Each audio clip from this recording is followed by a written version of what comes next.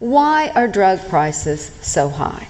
And indeed, for many years, the pharmaceutical industry was the most profitable industry in the United States. Number one as far back as I could find, going right up until 2003, when the war in Iraq began, and at that point, petroleum and mining jumped ahead. Energy jumped ahead. But last year, the pharmaceutical industry was still number two.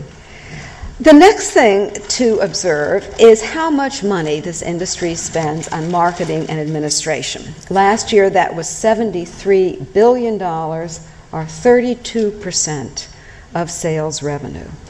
A lot of money.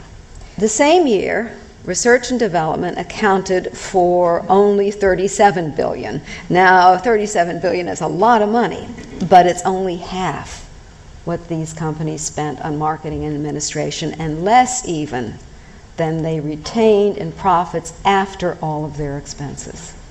This is the smallest of the three main budgetary items, the smallest.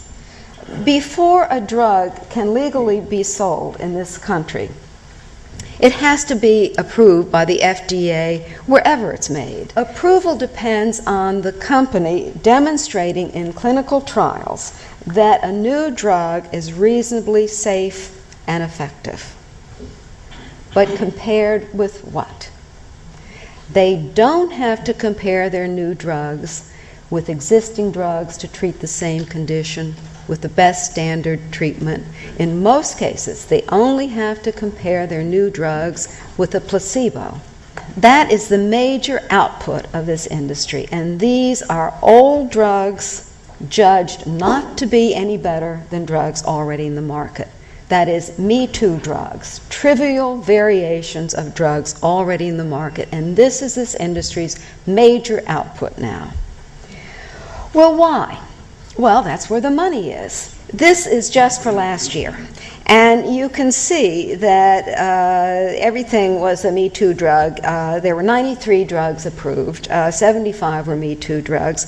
There were 18 that were new molecular entities, but only 6 of those were judged to be improvements.